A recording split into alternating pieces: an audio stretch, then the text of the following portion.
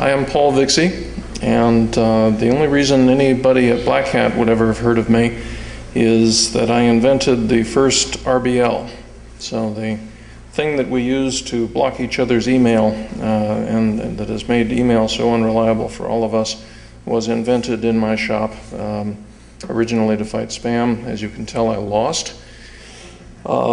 But that company was called MAPS, M-A-P-S, that's spam spelled backward, the Mail Abuse Prevention System. We sold that years ago to Trend Micro, and they are doing what they can with it, but I'm still getting a lot of spam, and so I view it as a failure. Anyway, the thing that I'm going to talk about really briefly before Robert gets on to talking about what's on the schedule is kind of an update to the original RBL, except it's totally different. Anyway, so we have more time than we originally expected to have. That does not mean that I'm going to drone on loquaciously and waste everybody's time. If we can get out of here, then we should. I'm sure there are more fun things to do than to listen to the sound of my voice. Nevertheless, we will probably be more interested in questions than we thought we were going to have time for. So don't be shy. And please don't be bored. So, very briefly, and then as I said, we're going to let Robert talk about what we're actually here to talk about. My company, Internet Systems Consortium, you can think of them as the bind people, because the bind software comes from us, is about to release some patches to bind that are going to allow us to start blocking domain resolution on a subscription basis. Actually, we won't block anything, but people who run bind will be able to subscribe to a reputation feed. And so that instead of just either getting it for free or paying somebody for a list of mail servers that you shouldn't take mail from if you don't want spam, it's about to become possible to subscribe your recursive name server to a feed that says, gee, if that just appeared in a phishing attack somewhere, and I cannot possibly protect my users from clicking on it because they are, after all, slightly evolved monkeys and they will click on anything that moves, here's a way to make sure that it doesn't work when they try it.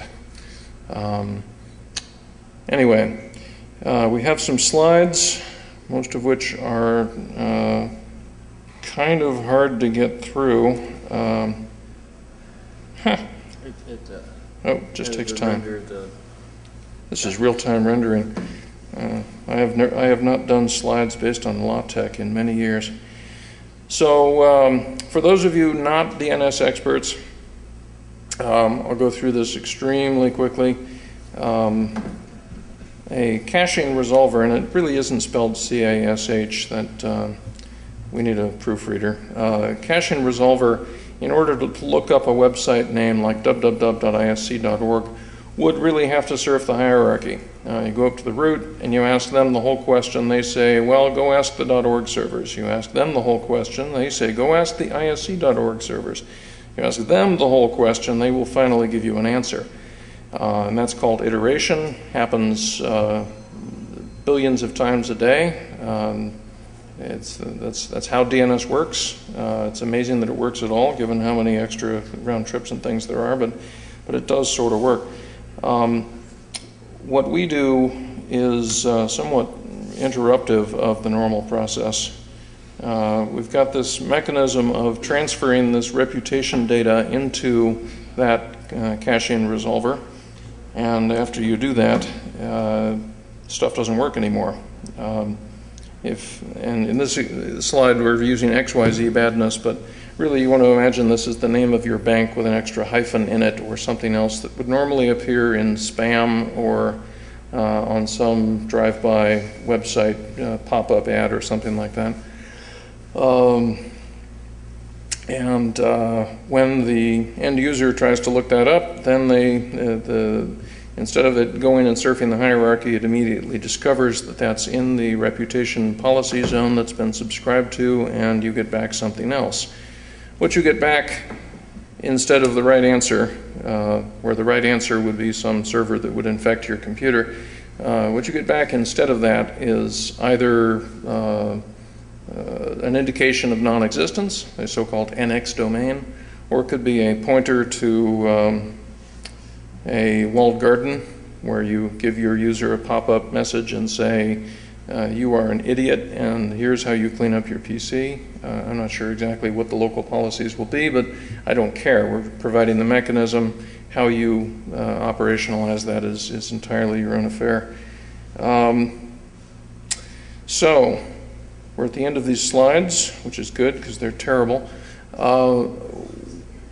This will be, I guess you should feel like you won the lottery because today, right now, this moment is the public announcement. And you can say later that you were here. I have a history, I've been doing this, I don't know, decades, of creating multi-billion-dollar industries and then making no money from them. And so I was running a little low, and I decided that it was time to start another one. So you can really expect that this is going to take off pretty well. Google and OpenDNS and some other people are now doing recursive DNS sort of in the cloud as a way to provide this type of protection, among other things. So we are going to move the ability to put this kind of protection back into the enterprise, back into the LAN segments. I'm going to make it possible for all of the people who know where the bad domains are and know when they come and when they go and can provide you a vibrant real-time feed of them to start selling that information to interested parties. None of it's proprietary. Nothing ISC has ever done has been proprietary. That's a long story there. So we're going to be publishing the patches soon, probably a day or two. Look at our website, www.isc.org, probably after the weekend if you want to look at the patches and install them. They'll be in a mainstream version of Bind, probably in a month or two, just because there isn't a train leaving the station right now, so it's going to take, we have to wait for the next one. We have spoken to some content providers. I know that Spamhaus has agreed to make their so-called RHSBL available in this format for their subscribers. I know that various ISPs are testing this as a way to deliver reputation data from their NOC to their recursive servers in order to start doing a little bit of e-crime prevention, sort of on the hoof. I know that VeriSign is testing this in their labs. I can only imagine that if Symantec or somebody is paying them $1 billion for their old X509 business, that they're going to need to do some new lines of business, so hopefully this will be one of those. We're talking to a number of other reputation providers. I don't have permission to give you the other names of people I'm talking about, but the value proposition has been well received, is what I'm trying to describe. So by this time next year, you can expect your DNS resolution to be as flaky as your email reception is today, and you'll have me to thank for it. So I wanted to preempt Robert's talk about Cassandra and passive DNS by sort of using this microphone to make the first announcement. I would have time for a demo if Robert has time at the end of his, just to show anybody who's interested, but based on how empty this room is, I'm not sure how much interest there's going to be there. Any questions on this before we move into the thing that is actually written down in the program as the reason some of you might be here, that being passive DNS? Please ask me a question. It's hard speaking to a mostly empty room. Somebody raise your hand. There you go. Louder? How does it affect load time? It goes from something small to infinity. So load time for, let's say, a web page for a browser that is behind one of the recursive name servers that's going to subscribe to this protocol or to this policy zone doesn't really change. The important metric for a name server is how many queries per second it can answer. And there's usually a couple of different ways to measure that, like if my answer is already in cache, then how fast can you answer? Versus if the answer isn't in cache and you have to go surfing around the internet looking for it and getting punted from the root to org, to ISC org, and so forth, as in that slide. So cache hit performance is one metric, cache miss performance is another metric. We have not been able to measure a difference in queries per second on cache misses. In other words, the network time is what dominates that particular performance benchmark. How long does it take you to get to other people's name servers to get the data you didn't have in cache? We have been able to measure a small difference in performance on the cache hit time. So, for example, if you have a name server that's doing, if you stress test it and it's doing 50,000 cache hits per second now, it might lose as much as 2% as a result of having a policy zone loaded that's got 1 million names in it, where 1 million is hopefully going to be a large number. In the back? No, you. Yeah. So you're implementing a blacklist in the replication, is that right? The question is, are we implementing a blacklist in the recursive name server? And the answer is yes.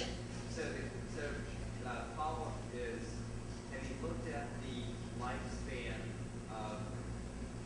of bad domain names and the dynamics around that lifespan compared to the update cycle of the blacklist? Sure. And from the recent Google research published work, lifespan of bad domain names go in or out? The question is, have we looked at the comparison of the lifespan of bad domain names to the cycle time of updates to a policy zone of this kind? Yes, of course we have. My early exposure to the IETF, which is where DNS protocols come from, was to sort of participate in the incremental zone transfer protocol, the dynamic update protocol, and the real-time change notification protocol. That was IND, DNS IND was the name of the working group at that time.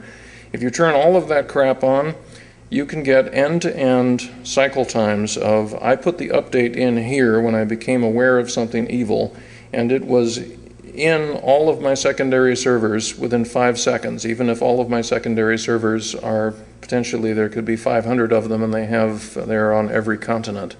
Now you have to use aggressive timers, and you have to really sort of push the limits to get that, and 5 seconds is kind of absurdly low anyway, but the fact is it can be done.